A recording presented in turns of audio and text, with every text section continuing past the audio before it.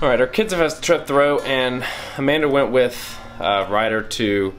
Okay, Ryder feels better now, but Avery still, she's only been on antibiotics for about a day, so she's felt sick, and Amanda false promised her that Daddy was going to take her somewhere while she left so Avery wouldn't cry.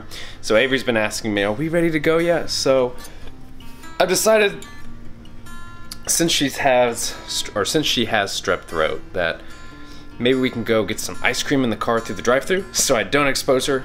Big pet peeve of mine is people taking their sick kids out to spread the germs. Don't spread the germs.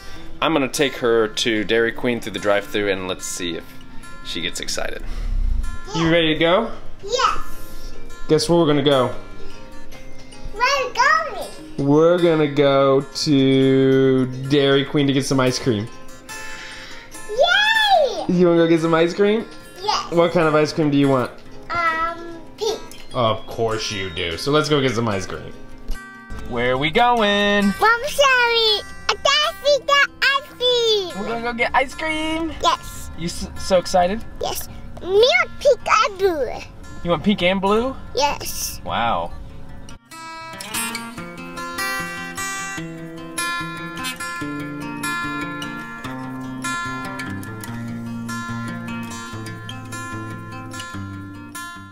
Sometimes you just gotta go eat some carbs because your little girl is sick and she really wants ice cream, and carbs don't matter when your baby girl wants ice cream.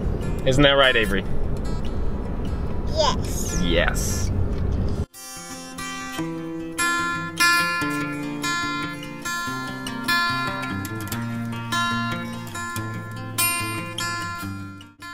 I scream, you scream, we all scream for... Ice cream. Yeah.